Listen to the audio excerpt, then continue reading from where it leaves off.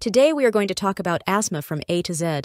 Asthma is a chronic inflammatory condition of the lungs characteristic of airway hyperresponsiveness and the reversible narrowing of the airways. The airway consists of the trachea divided into left and right main bronchus, then divided into multiple bronchioles. Bronchioles are lined by the epithelium and surrounded by lamina propria and smooth muscle layer. Clinical anatomy. When smooth muscles contract, the airways narrow, and the airways widen when the muscles relax.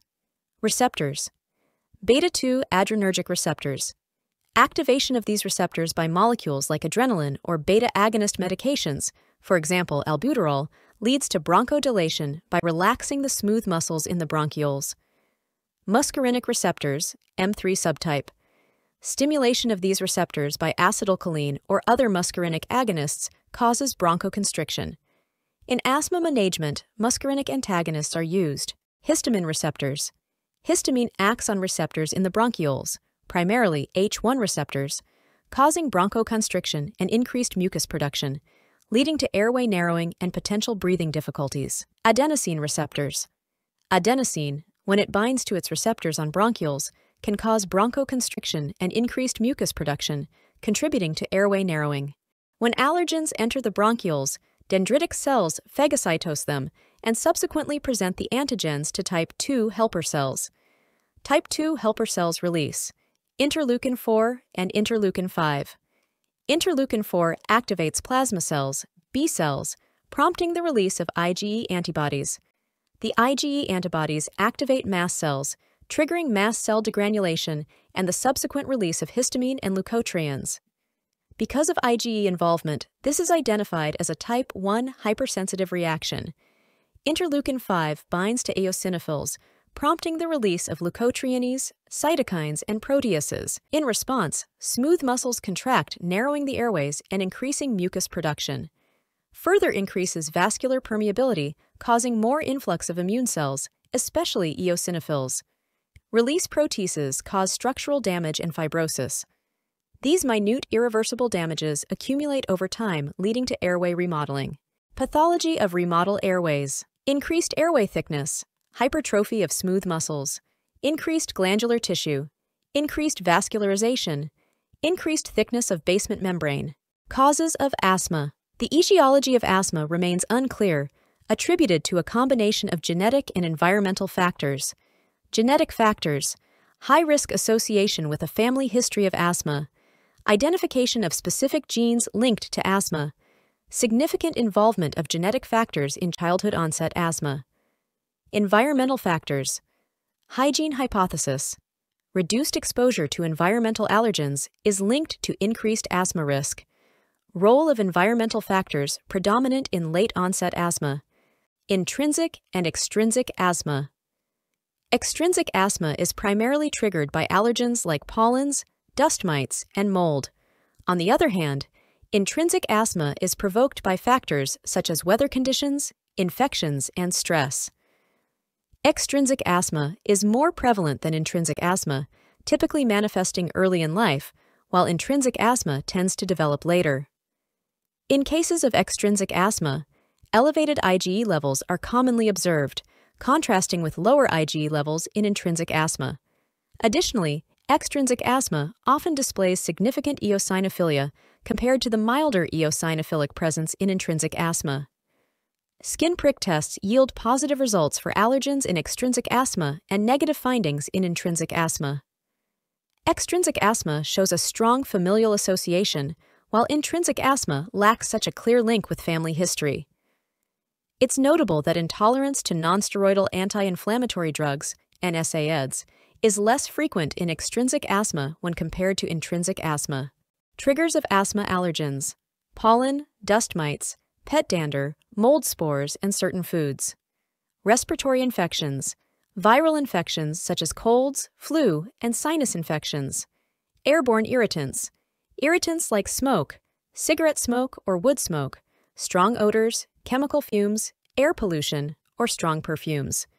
Physical activity: physical exertion or exercise can trigger asthma.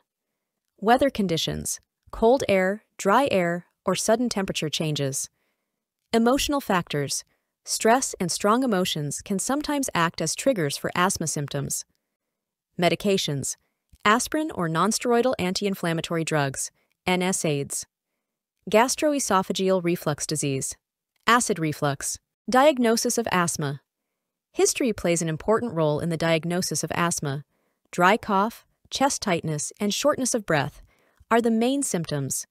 During examination, if the patient is symptomatic, wheezing sounds can be heard, and they may exhibit difficulty in completing sentences. Upon auscultation, you may hear raunchy, and during percussion, there may be hyperresonant percussion notes. Investigation: pulmonary function testing is considered the gold standard. If symptomatic, the FEV1, forced expiratory volume in the first second, will be low. After nebulization with albuterol or salbutamol, there should be a 12% increase in FEV1. Bronchoprovocation test.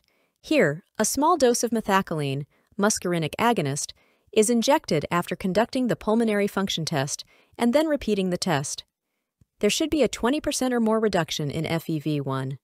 This test carries a risk of acute severe asthma attacks and is not conducted frequently. Other supportive investigations: complete blood count, high eosinophil count in extrinsic asthma. Chest X-ray is usually normal but important to exclude other pathology, especially in adult-onset asthma. Skin prick test, positive in extrinsic asthma. Serum IgE testing is conducted post-asthma diagnosis, primarily for suspected atopic asthma with recurrent exacerbations, frequent hospitalizations, or when considering immune therapy or biologics. Peak flow meter, used in monitoring the asthma and identifying the severity of flare-ups, but not for the diagnosis of asthma. Sputum microscopy of asthma patient. Churchman spirals are a microscopic finding in the sputum of asthmatics. They are spiral-shaped mucus plugs from subepithelial mucus gland ducts of the bronchi. Charcot-Leyden crystals are composed of an eosinophilic lysophospholipase binding protein.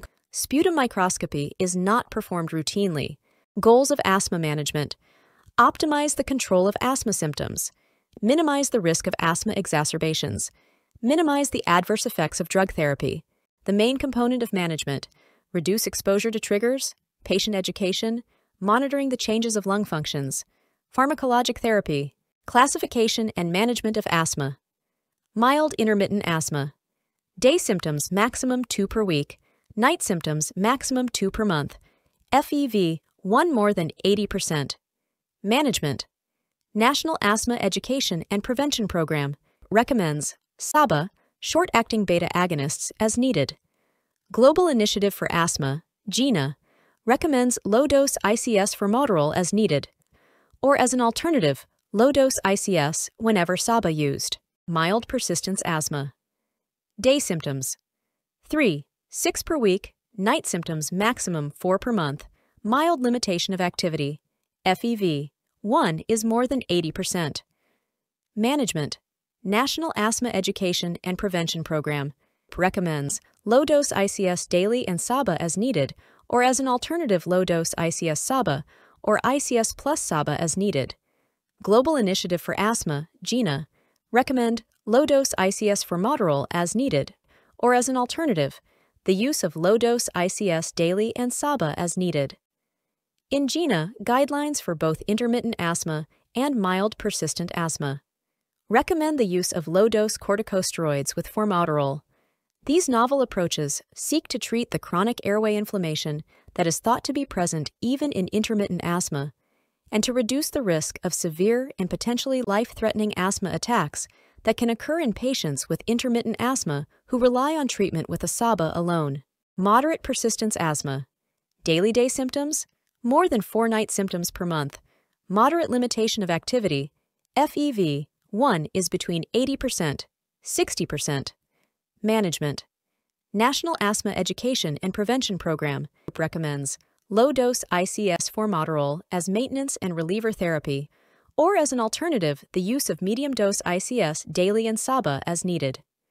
Global Initiative for Asthma, GINA, recommend low-dose ICS formoterol as maintenance and reliever therapy preferred, or as an alternative use of low-dose ICS-LABA combination daily and SABA as needed. Both guidelines recommend low-dose ICS plus formoterol as the first line in moderate persistent asthma. Severe persistent asthma. Symptoms throughout the day, night awakens, severe activity limitation. FEV1 is less than 60% management.